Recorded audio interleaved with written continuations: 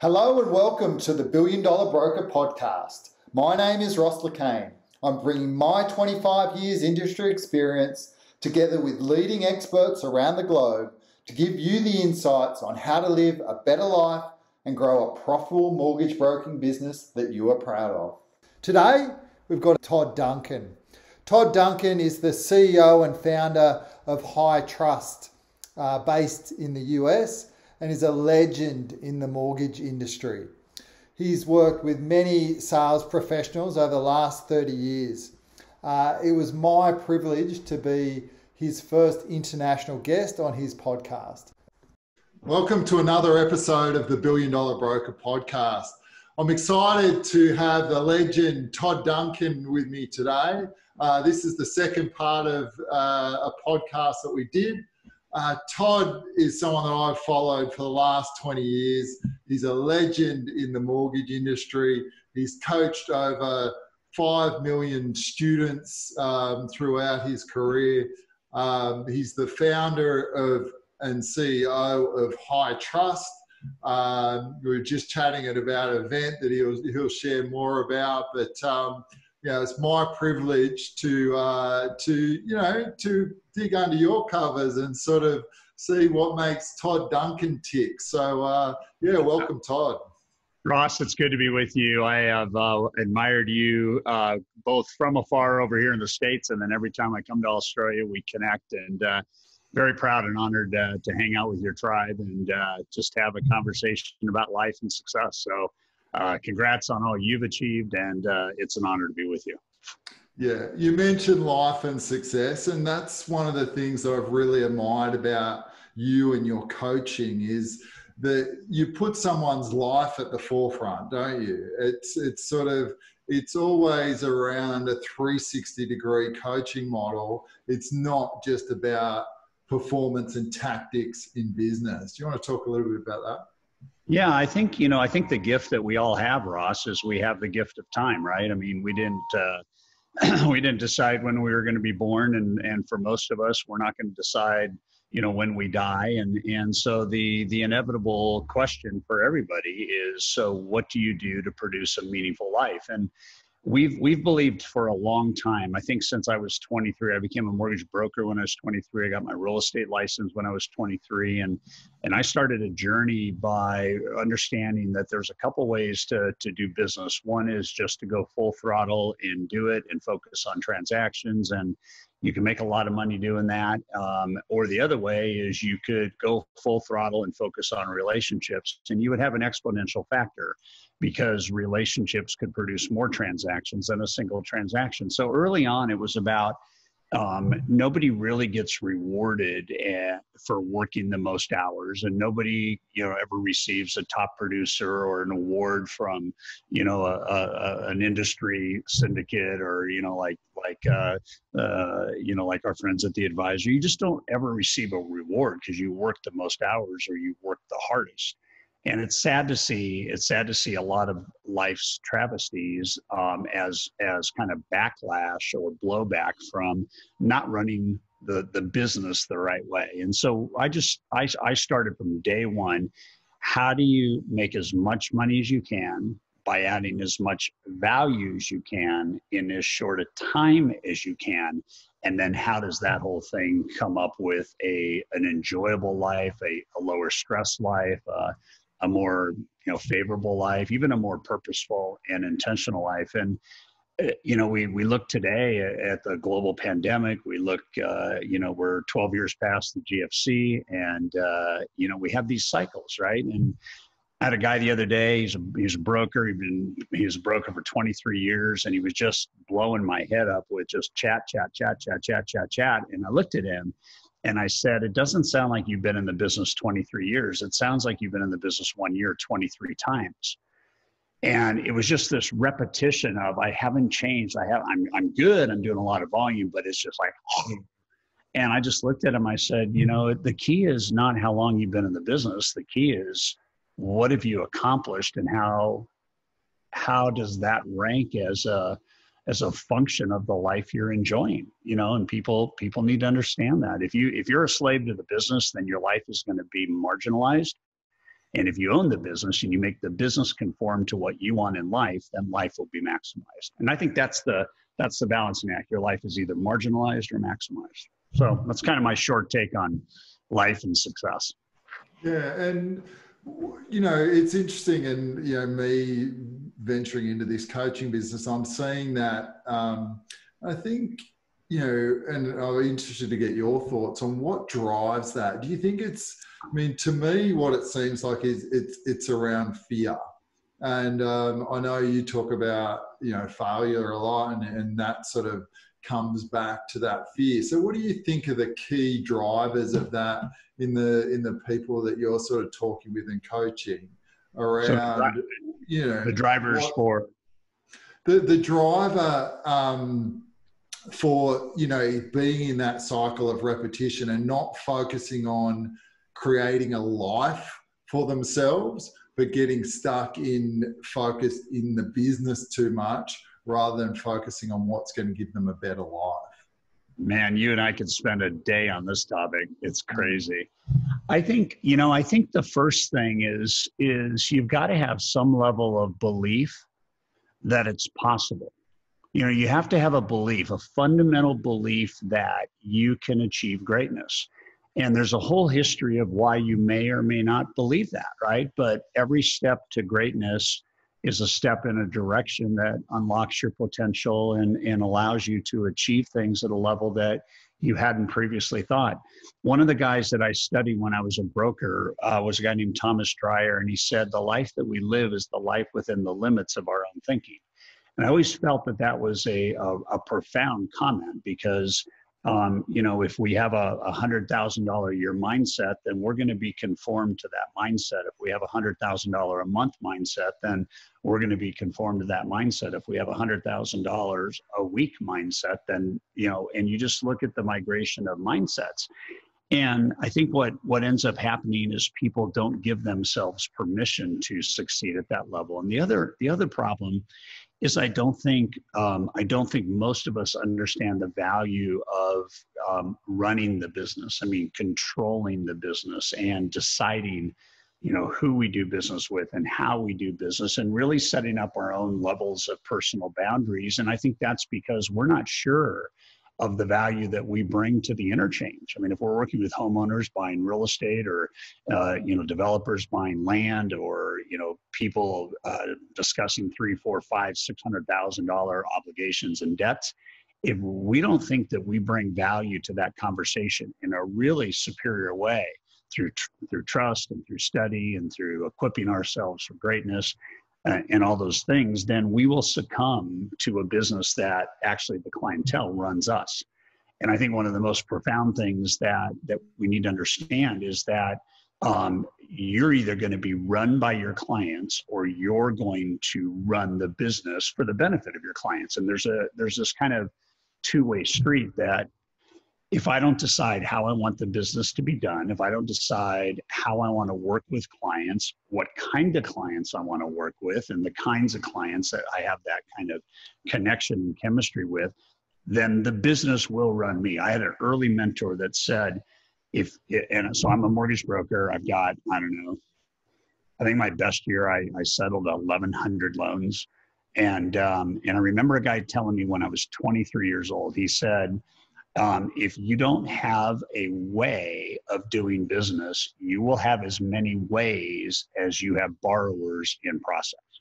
Mm-hmm. And it was just like, because if I have 50 loans or 60 loans or 80 loans in process, or 2, it doesn't matter what the number is. If I don't have a way to do business, then the business controls me. So I think it's belief, and it's how do you want to do business. And, I guess a piece of advice I got early on too, so this will be the last piece, is there's enough people who will do business the way you want to do it to not worry about those who won't. And I think that's a big idea. I think it's a big idea to realize that most of us can make a fortune as mortgage brokers and business people if we understand that I only need a certain number of clients. I don't need to be everything to everyone. And I think that's a big decision that people need to make. And so belief and business perception are the two big things. And then once you own that, then you own your destiny.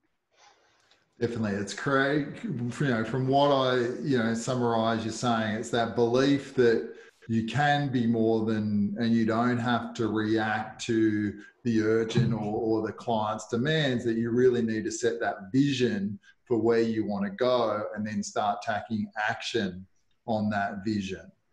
But Yeah. one thing you mentioned, you started at 23. I'm really interested to hear the Todd Duncan story. So you started when you were 23, and then tell me what those first years were like, and how you sort of your career and some of the big milestones that you sort of had to come through. And I know you quite well, and I know you've been through a number of different challenges and setbacks in your life. So let's give me the last sort of 40, 45 years in a nutshell. Wow. That put me at 15, I think, or 10, something like that. So I started off and I was going to be a doctor, and my father was a doctor, and so I was doing a pre-med kind of curriculum, and I was not doing well, and science wasn't my gig, and understanding math wasn't my gig, and those are two of the kind of the big deals if you're going to have a pre-med kind of course of study. And I remember the first year of university, my GPA was 1.2. I think I was just a hair away from like Fs. And it was, my dad was paying, my mom and dad were paying, I don't know, $30,000 a year for out-of-state tuition because I was going to Colorado. And I remember my dad calling me one day, and he said, if you don't want to be a doctor, you don't have to be a doctor. And it was like, that was kind of permission, right? And my dad graduated from Stanford, and he had a degree in psychology and accounting. He became an accountant. And at the age of 30, my dad decided that he wanted to be a doctor. So he had a career, and then he decided to be a doctor. And he told me, I don't have to be a doctor, but you're really good in business. So why don't you come home from Colorado, and you can look at SC, you can look at Stanford, and I won't pay for those, but you can look at Cal State Fullerton, which was the third best business school in California. And so I went there, and I graduated with a 4.0, and I graduated with honors. And so I got into my lane. So I went to a 4th of July party, which is Independence Day here. And my parents' good friends owned the largest real estate company in the Western United States. And they happened to own a mortgage company that went along with that real estate company. And so I became a mortgage lender 2 months after graduating from university. I had no idea, what or how or any of that, what to do or how to do it or anything. But I had about 2,000 real estate agents to call on, and I'm thinking 2,000 people to call on. I don't know that I can ever call on 2,000 people. So I started doing this, started going to their real estate offices, and I was probably a week into it, and nobody had given me a loan. Nobody had showed any remote interest whatsoever in doing business with me. And it was just keep making calls. And something about like just keep making calls and not getting anything, keep making calls. It just didn't seem like a good idea. And it wasn't very motivating. I mean, every night you'd go home and you go, great, I talked to 100 people today and nobody said yes. And tomorrow I get to talk to 100 people. So I had enough common sense to say, maybe there's a different way. So instead of doing that for another 2 or 3 or 4 weeks, I called a friend of mine who his dad owned a real estate company, not one that I was working with. And I sat there for 4 hours one day, and I counted 21 people that came into that real estate office from lending, from title, from legal, from home warranty, from all this. And not one of them did anything unique. They all looked the same. And then at the end of the day, this guy came in, he's 34 years old. I didn't know it at that time. He's got a beautiful suit on. He doesn't have anything except a beautiful leather folio. He has an appointment with the top real estate agent in that brokerage, which I went on to learn later was the top real estate agent in America for Remax, which is one of the largest real estate companies in America, or in the world, actually.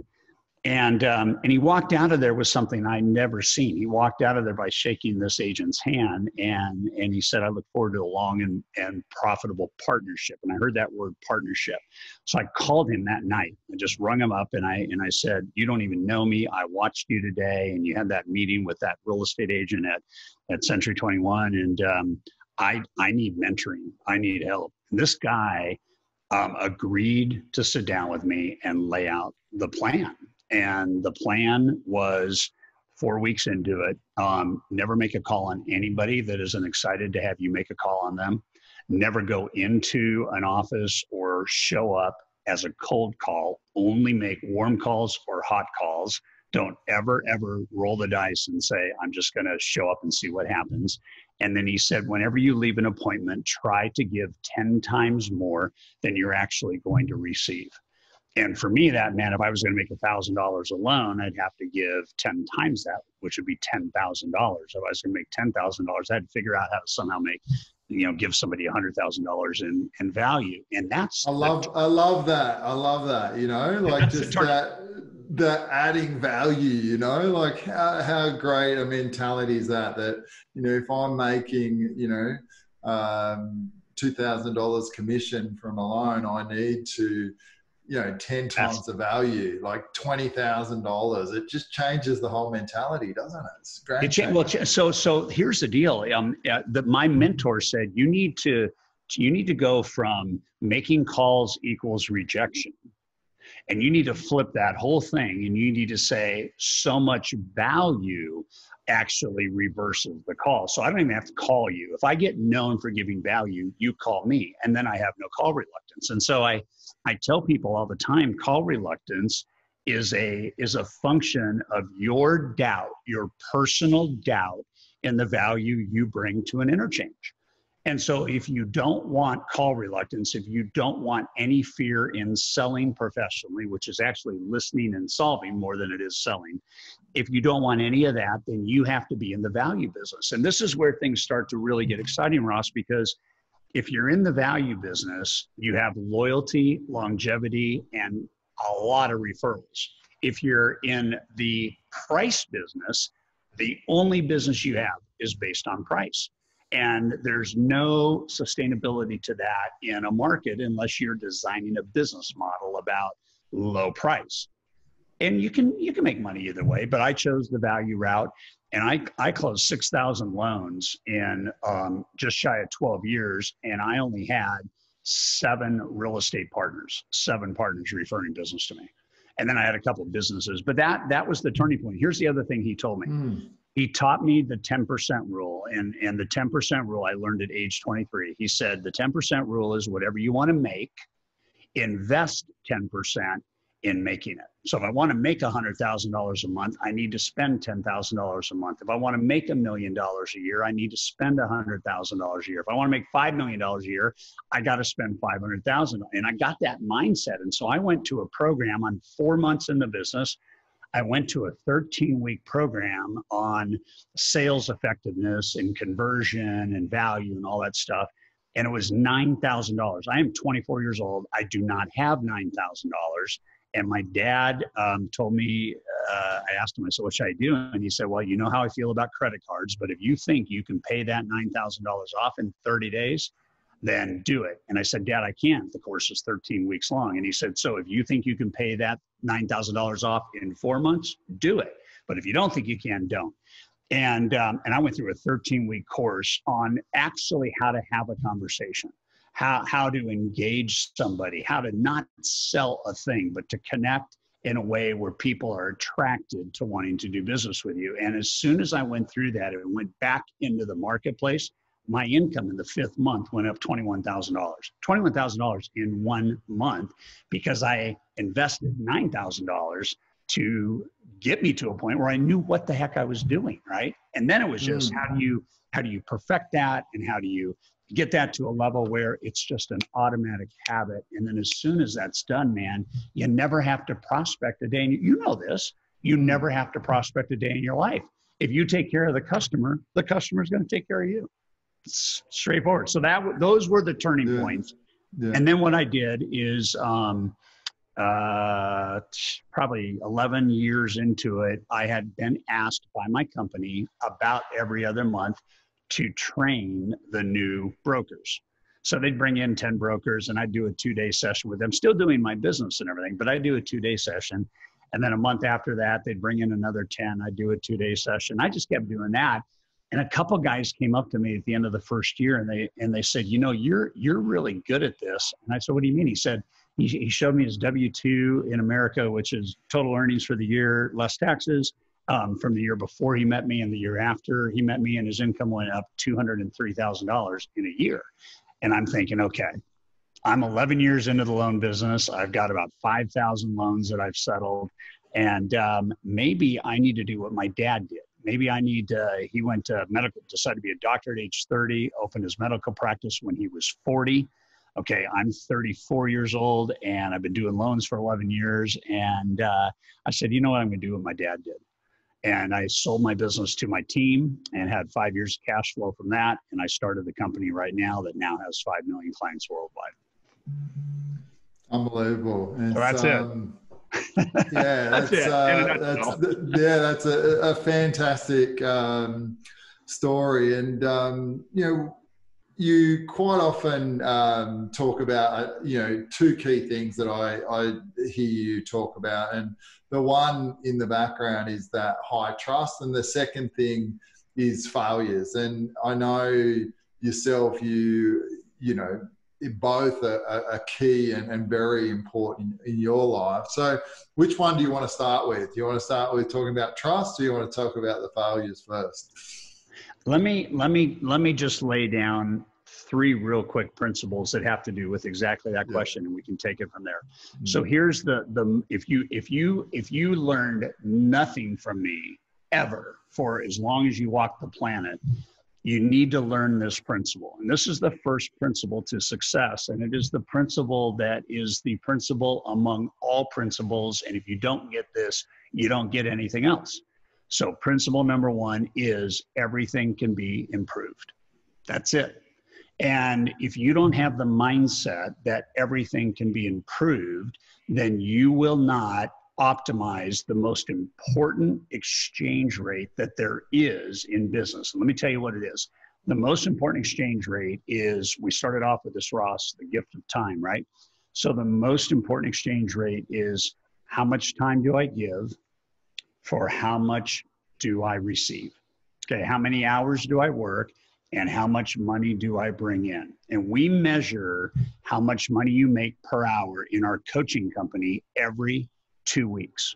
So every 2 weeks, we are measuring how many hours did you work, how much did you make, and what was your hourly rate? And we trend this and we're tracking this. And I talked to a guy yesterday that's in our high-end coaching program. Right now, year to date through July, he's making $3,125 an hour.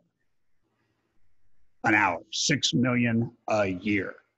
And he's doing it because he understands everything can be improved. Everything. I mean, just everything. So you get that and you start to realize, okay, where are the areas that are most important to improve? If everything can be improved, what are the areas that need the most improvement the quickest? And the number one thing is, how much time are you spending a day in the activity that generates the number one revenue producing result? That's it. So if you want to be super successful and you want to be financially free and you want to realize that, you know, I've got this gift of time, it is accelerate the amount of time you spend doing the fewer things that produce the greatest revenue. And so in my world then, it was like, the more borrowers that I can meet with and the faster I can have a conversation with them, because your borrower interactions can be sped up. They can be improved. Everything can be improved. The amount of trust in a conversation can be improved. You know, the speed with which you get a loan approved can be improved. Everything can be improved. And so then it gets down to... Yeah, isn't it great that it just, by thinking that way, the abundance that you create, even just sort of, when I'm thinking about that in terms of all areas of my life and in the people that I'm coaching, it just, you know, when you think everything can be improved, the amount of abundance, that amount of energy that it gives you is super powerful. And you know, that question that you said in terms of, you know, and when people are looking at their to-do list, what is the best use of my time right now? You know, and that's such an important question for everyone to ask. Because well, yeah. And the interesting thing, Ross, is that if everything can be improved, it gets to your second question. So what would happen if you could improve the velocity of trust? Okay, what would happen if it in a normal world, if it would take you 30 minutes and a couple follow-up calls to get a loan, what would happen if you could accelerate trust so that that conversation could take place in 10 or 12 minutes and there would be no follow-up? What if you could convert the first time you have a conversation? What if trust? And so working on accelerating trust and working on improving trust is all about stop selling, stop talking, stop promoting, and start really, really rethinking the questions you ask to get people to realize that there's a different way to do this. So I'd say to a borrower, you know, most lenders are happy to quote you an interest rate and the costs of doing the loan. How we're different is we spend roughly 30 to 45 minutes up front because we know that this loan is a big part of your overall financial plan. And we could quote you a rate with the wrong product, or we could quote you the wrong product with a low rate, or we could design a product. We could design a mortgage for you. We could be in the architecting home loan solutions business to make sure that whatever we recommend is the right thing for you long and short term. And so it's not making it that wordy, but just getting down to most lenders will do it. Most lenders will do this. How we are different is, and that accelerates the conversion. So you do that. And then the big deal, I think the big deal, Ross, is you can't improve if you don't embrace failure. You just can't. You just can't. And I think I didn't even know you were going to ask about this, but I had this document out today. It's a 7-page document, and I was preparing for an interview that I did with a magazine here.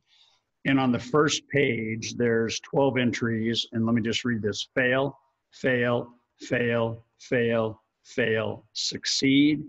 And then I go to the second page, and it is fail, fail, fail, fail, fail, success, fail, fail, fail, fail. And then I wrote asshole because somebody was not being very friendly to me. Fail, success, success, success, fail, fail, fail, success, success, success. I mean, I just put it up there. It says it right there. Fail, fail, fail, fail, fail, fail. And so here's the deal. Hot and cold, right? There's no such thing as hot without cold. There's no such thing as cold without hot. Light, dark. Light doesn't have any definition if dark doesn't exist, and dark doesn't have a definition if light doesn't exist. People need to understand success and failure are like that. Success and failure are the fabric of winning. And you can no longer think that you would have success without failing. Then you can assume you're going to fail without trying to achieve success. They're completely linked.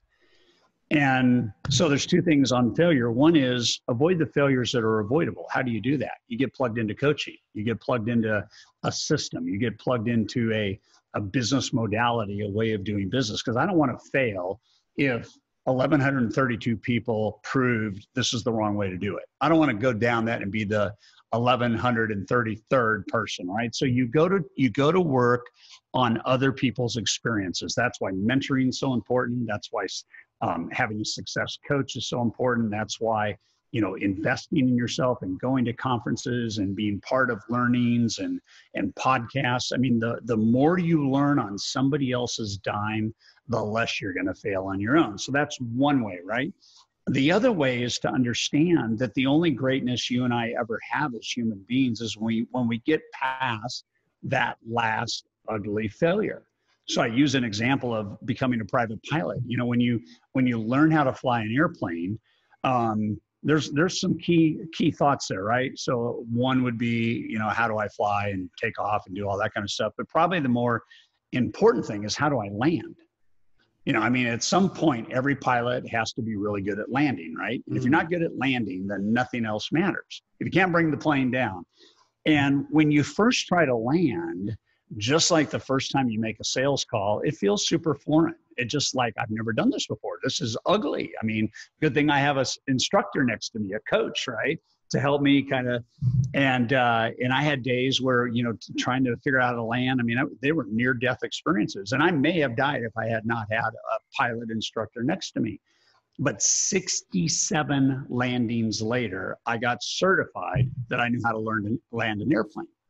And every single time, if I had gotten like, oh man, I almost crashed, that was horrible, I'm never going to be good at landing, oh man, why did I even decide to become a pilot in the first place? If that's the conversation, you are not going to ever be great.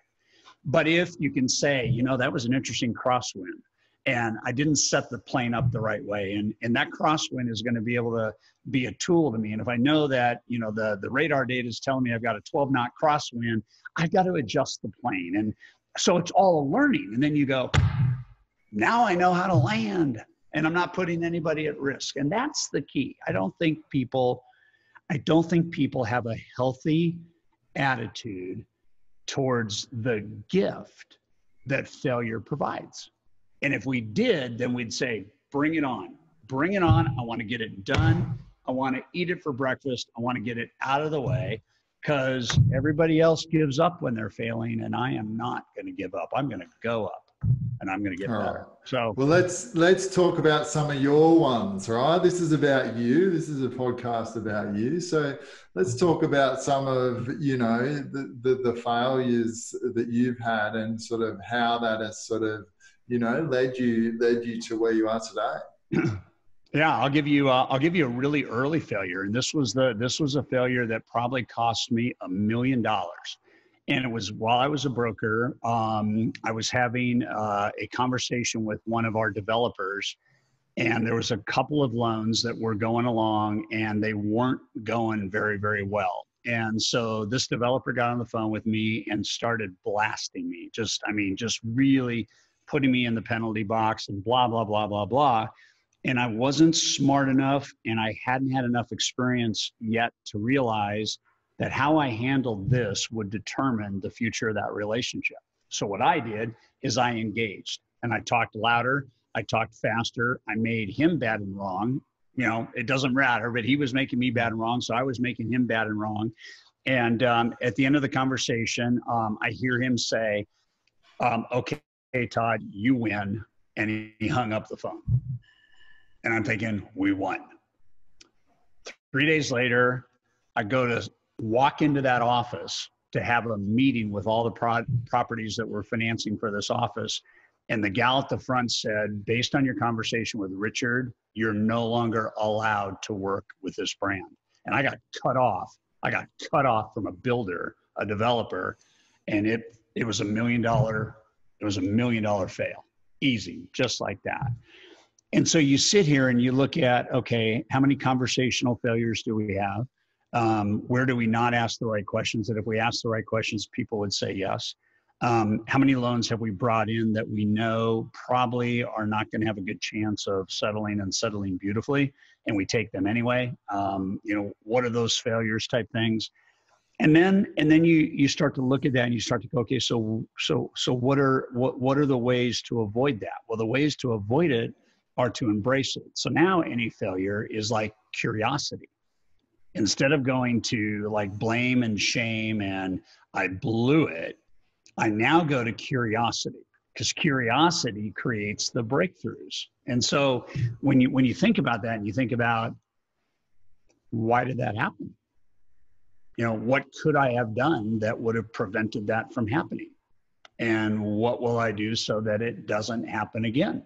I'll give you another massive failure. So this list of 12 pages is a season in my life where I was 45 years old. I was retired effectively. I had everything I needed and I was done. But I wasn't done because I'm still a dreamer. I'm still a visionary guy. And so what I decided to do when I didn't have to do anything is I decided to buy the biggest leadership company in America. And so my company went from 25 employees to 300 employees. And I bought a company 7 states away from where, you know, I was physically located. And I made 2 mistakes. You know, and I'm not a seasoned M&A guy. I'm not a mergers and acquisitions investor. I don't have a hedge fund.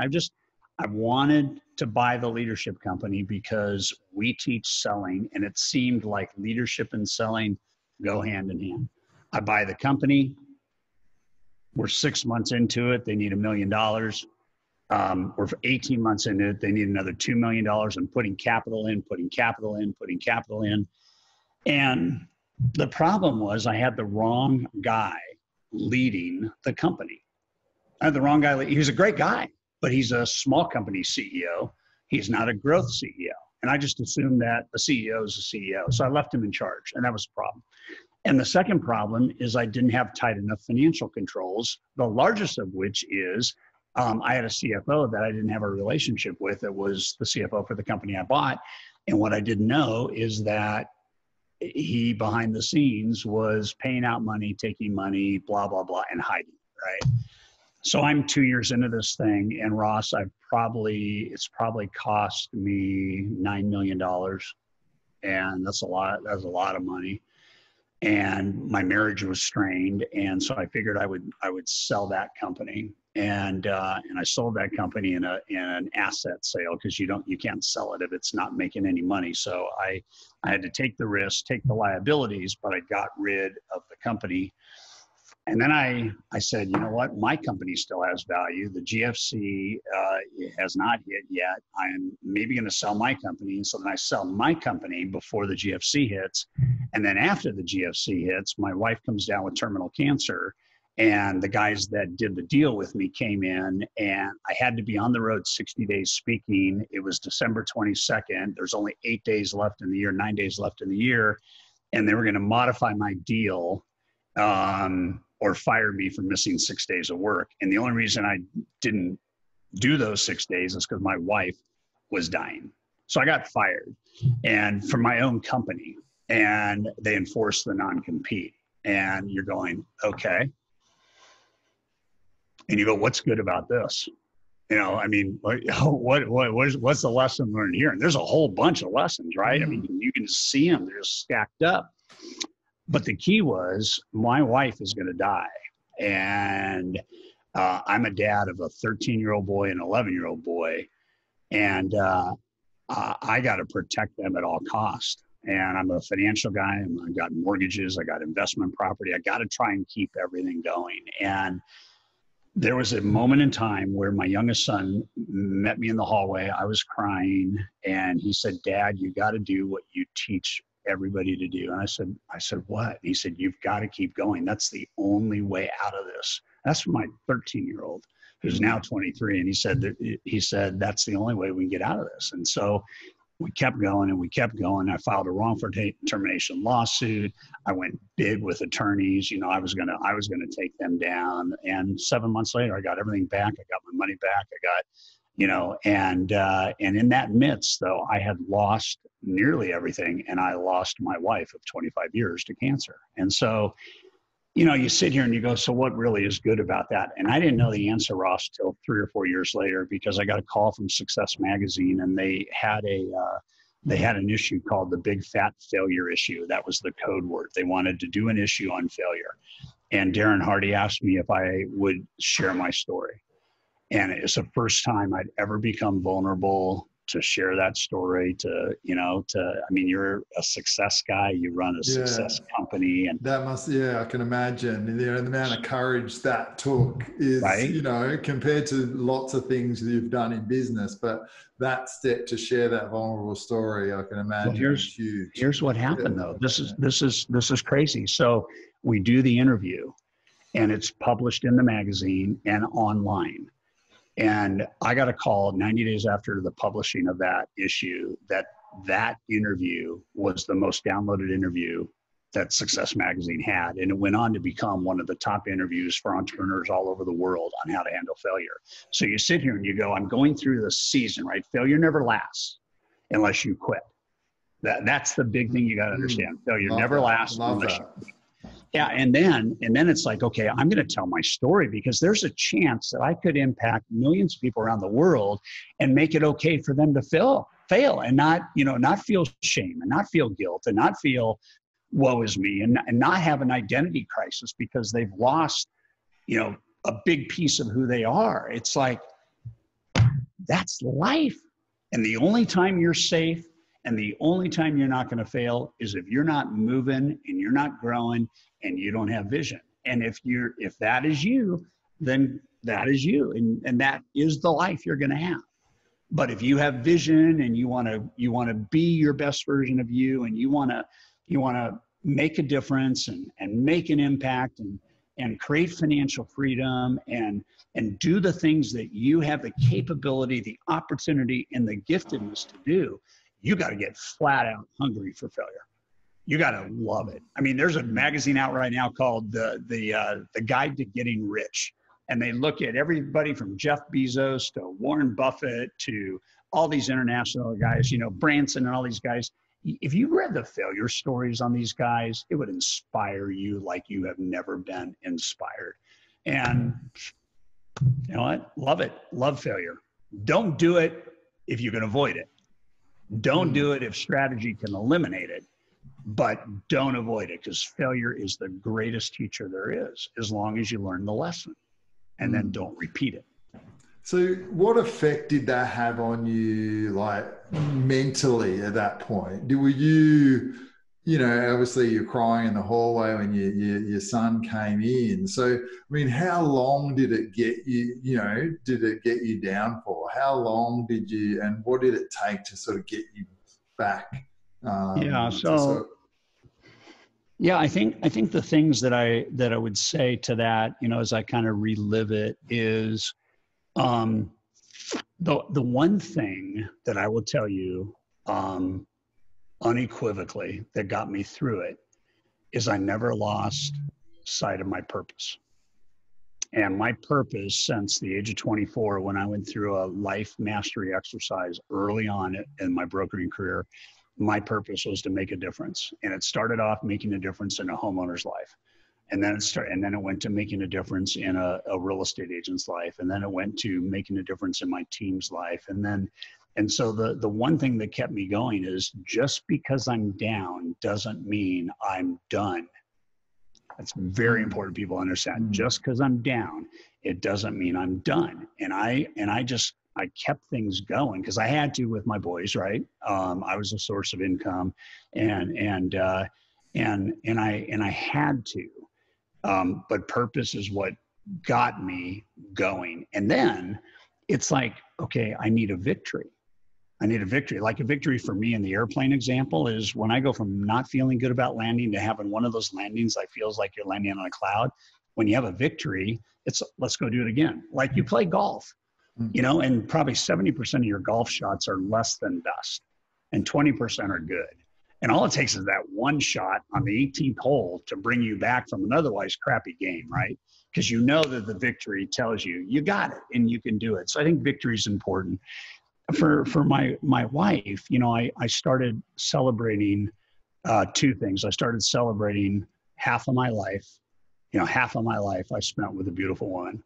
And she gave me two beautiful kids. And the greatest gift that she gave me, Ross, was a day before she slipped into a coma. She had me and both my boys on the bed, and she was talking to us. And she said to my boys, she said, I just want you guys to know that your dad is probably going to date again. He's probably going to go out again, and he might even get married again. And I want you guys to know that if that happens, he has my blessing, and I want you to know that as your mom and as his wife. And a day later, she's in a coma, and 6 days later, she's gone.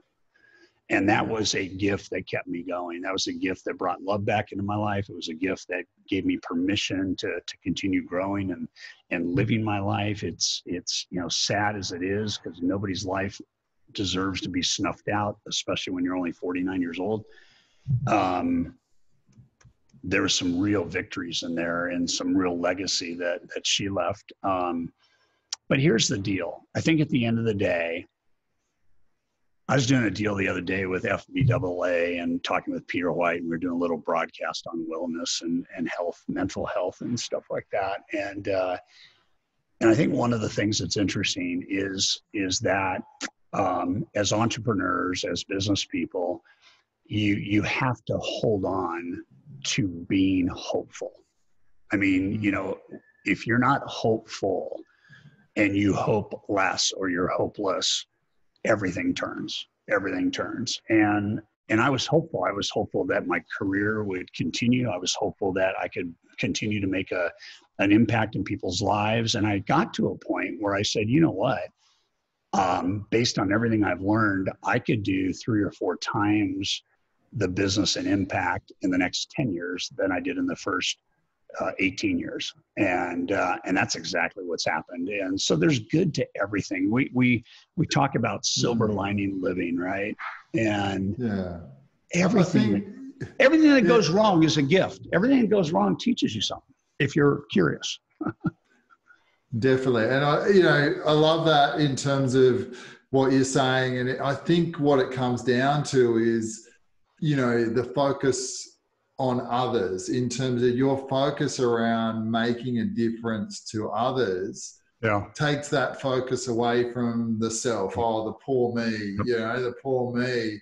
And it's around that service to others, and, which shifts you, from that. And it's, you talked about core reluctance, right? And because core reluctance is something from yourself.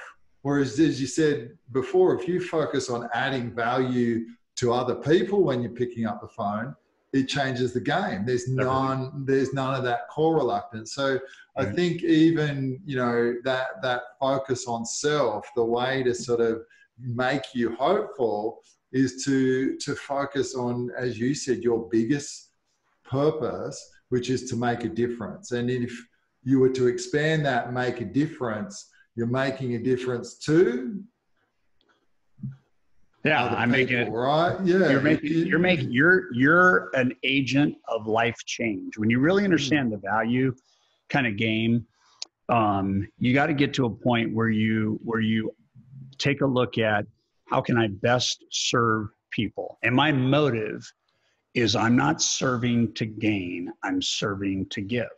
And you have to understand that there's this natural law of reciprocity, which is that if I give you value with no expectations, and I do that for an extended period of time, and you start to realize that I'm not even doing business with Ross and look at what he's doing in my life, or I'm not even doing business with Todd and look at what he's doing in my life, pretty soon, whoever your provider is that isn't doing that is off the radar.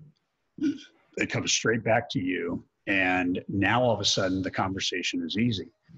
But I think it's important to understand you can't just wholesale this. You can't just say, I'm just going to give. There's got to be a methodology around who you're giving to.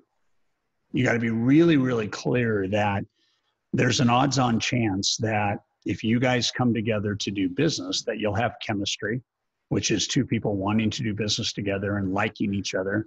There's a good chance if you have chemistry, you'll have deeper conversation, which always leads to faster trust, higher trust, and more secure trust. And if you have a deeper conversation, you'll come up with ideas and you'll have ideation going on. So you gotta collaborate on those ideas. And then if you're both thinking like the sky's not even the limit, then you're going to have a little bit of conflict because I might want to go this way with you and you may want to go this way with me. And so we just got to resolve that conflict and decide which way are we going. And as soon as you do that, then you have a connected relationship. And I had one real estate agent that in 4 years gave me $80 million in closed loans with an average loan amount of $71,000. And it took 2 years of giving her value in the form of, here's how I can help you as an agent. Here's some of the things that top producing agents do. Here's some of the things that world-class business owners do. It was that kind of value. And 2 years later, it just, boom. The guy I'm giving loans to doesn't do anything. He's taking me for granted. The guy I'm not giving loans to is blessing my life every single week. I'm calling Todd. And that's all it took. And it was like, boom. And I think far too often we make calls thinking about getting instead of talking to people about giving. And ancient scripture says that the generous man will prosper. He who refreshes others will himself be refreshed. So there's it's just awesome because there's no fear. There's no fear. Yeah. Something that, just touched me to what you're saying there is, you know, you can't, and someone said to me the other day, you can't be shallow and to be deep at the same time, Yeah. right? So by doing just all those little things, that's sort of just getting you down, down, down, down, down, down, down. So you have a deep relationship with someone. And when you have that deeper relationship, then that's where the trust is, and that's where, you know, the level of value, and it's going to, you know, put those deposits in their emotional bank account, so they won't think about going anywhere else, will they? Because you've added so much value and you've got such a more deeper and profound level. So I think, you know, that's a great message. I think Well, people. I want to start to wrap it up because we're sort of running out of time. But you know, Darn. we've worked with about 5 million students over your career, and you've worked with, you know, some of the best and top producers in the States. And the thing that I love about your market is, you know, everyone needs to sell to continue to make a living. Like in Australia, we get a lot of complacency because brokers have that ongoing trailing commission, and there's a level of complacency around sales. And that's why I love studying your market, you know, listening to yourself, because there's such a focus on sales. So what are some of the things to be great at sales? Because I know that's a passion of yours. What are some of the tips that you would give to the brokers here around how they can be great at sales, from what you've seen from your elite performance? So there are a couple of things come to mind. One is move from on demand to in demand. And what that requires is not relying on your availability to do business, but rely on your advice to do business. And so that's a big shift, because when you're in the advice business, you're not in the selling business. So in order to be in the advice business and the mortgage business, you just got to be a master practitioner. You got to understand the markets. You've got to understand, you know, the global impact. You got to understand your Royal Commission regulation and all the other state regulations that are going on, just like we do here. And you got to be really good. You know, you got to know your trade. And the biggest thing that removes the need to sell is when people call you because of your reputation. And then there is no selling. So that then requires a shift in thinking about every single borrower that you sit down with for the rest of your life. You have no idea the pathway that they could create for you to be engaged into another social tribe of 10 or 100 or 1,000 people, right? And so you want to do that so that it unleashes this deep level of trust. Advice is more important than anything, particularly with the largest debt that most people will ever carry. So that's number one. Number two is redesign your questions.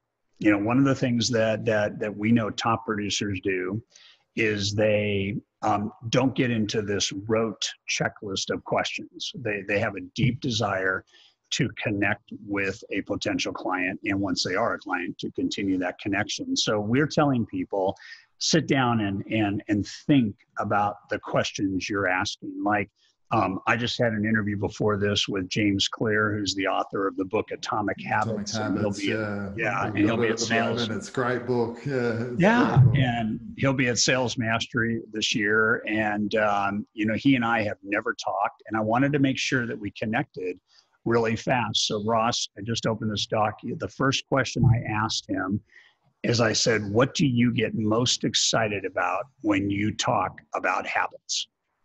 And all I had to do was ask that question. It was in his lane, and he talked for 5 to 7 minutes, and we kind of outlined his speech by asking one question. I think too many brokers think that asking questions is, and the more the merrier. That's not true. The fewer that are deeper. So ask the questions you have never asked, so you can learn the things you've never learned, so you can solve the things you've never solved. If you do that, you'll never have to sell a day in your life. And then the last piece, massive gratitude. In the States, there is no such thing as a trailing commission. They get a little bit more upfront, but they have every bit the economic opportunity to do a loan for a refinance, or to do a loan for an investment property, or to nurture that database and nurture that client base. But if you don't follow up, somebody told me early on, he said, if you want your clients for life, you need to talk to them during their life. And most people here in the States are horrible at nurturing that database. And I don't believe that in Australia, if you didn't have trail, that, that it would be any different. And I know it's not in Canada, and I know it's not in some of the other UK countries that have mortgage finance. It truly really is about, if I value you, then I'm gonna talk to you, and I'm gonna call you. I have a guy right now that's going to be at Mastery. He's closed 128 mil year to date, and he has referred almost $1 million in commissions back to real estate agents through July. $1 million, and 80% of his client consultations are from his database, and he's leveraging those. He's averaging 10 to 11 mortgage reviews a day, 15-minute, and then he's referring the people that are buying back to the agents. And now the agents are lining up to see if they can get into relationship with him, because the word on the street is, if you work with Wally, you get commission referrals. So it's just stop selling, stop promoting, start connecting, go deep, ask questions that show you care, be smart, learn the business, be in the advice business, and pick a discipline. I mean, pick a discipline, and you do those things, you never have to sell a day in your life. Yeah, I love that. I love that. Yeah. It's, particularly those questions, and particularly, I know when we were talking about your businesses, and I was sort of getting some tips for starting my business. And that was one of the key things that you said, is that you do in your business, is you continually mine and go through your database and make sure, that data is rich, and you're adding as much value as you possibly can to the right people. And, for the successful brokers here, the people that really nurture and look after their existing clients and take into account their full position, not just the transaction of that loan, but how can I add value to their life? They're the ones that are going to take that next level of success. So, Todd, I've really enjoyed the conversation. Really, as always, when you and I start chatting, it just goes to somewhere great, and it definitely has today. And there's been so much value for everyone, and the brokers, and the lessons that you've shared, and the ups and downs that somebody like yourself, but as you said to me, you're not slowing down. You've got an event. Do you want to just give your event a bit of a plug? Oh, sure. Yeah. So we've been in the event business since I started the company, and our big event every year has been called Sales Mastery. We've had about 140,000 mortgage brokers go through that. It's usually a live audience of a couple thousand, maybe 3,000 people. And with COVID, we had to make a pretty radical pivot. And so what we decided to do is we decided to convert the entire event into a 4K live digital experience. So part of it is live streaming, part of it is live on the stage, and part of it is live digital. The beautiful thing about making the conversion, we have 44 contributors, 44 best-selling authors in the world, 44 top-producing brokers and real estate agents, and we have 17 wealth managers from 3 or 4 of the largest financial houses in the world. And all we're going to do for 3 days is deliver content in 20-minute to 30-minute sound bites, and you can access it from all over the world, front row seats. You don't have to fly here. You don't have to do any of that. So, so it's September 16th, 17th, and 18th. If you go to salesmasteryevent.com, there is a $100 US discount going on right now from a $399 ticket to $299. And that is good through the end of August. And there are over 50,000 people signed up around the world for this event. Amazing. And amazing. Ross, you talk about how do you turn lemons into lemonade. COVID, nobody can fly. We can't hold an event. Who would have thought? Who would have thought that you could have a blessing of speaking to 40% of the audience that took you 28 years to speak to? Yeah, unbelievable. Pretty big deal. So yeah, everybody just go there, salesmasteryevent.com, and you'll see the discount, the agenda's there, everything's signed up. And if you, I guess we could even say that if they want another 10% discount off of that, if they're an FBAA member, then they can go through FBAA and they've got a discount too. Beautiful. I mean, that's, you know, for the value for that to hear someone like Todd. And as I say, the American market is great to study because they are so sales focused, and, you know, so definitely get on that. This has been another episode of the $1 Billion Broker podcast with Ross Le Quesne. Thanks very much. Cheers, guys. If you want to subscribe, we're on Apple, Spotify, SoundCloud, or where you get your podcasts. We also have a group called the $1 Billion Broker Group on Facebook. Request to join, and we'll be sharing this and so many different resources and creating a real community. So please join. And if you're interested in my services, whether you want to be coached, please get in contact. I'd love to hear from you. All right. Thanks again. See you next time.